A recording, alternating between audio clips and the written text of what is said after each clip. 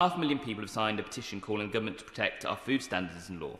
Lord Amendment 6 states the Minister of the Crown ensures as far as possible that future trade agreement is consistent with UK level of statutory protection for food standards, as well as animal welfare, employment and welfare standards and environmental protections.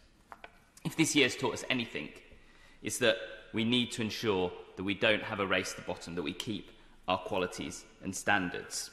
And we cannot leave the quality of our food on the table in any trade negotiation. As well as this, we need robust TAC that effectively protects public health, environment and ensures the future of our farming communities.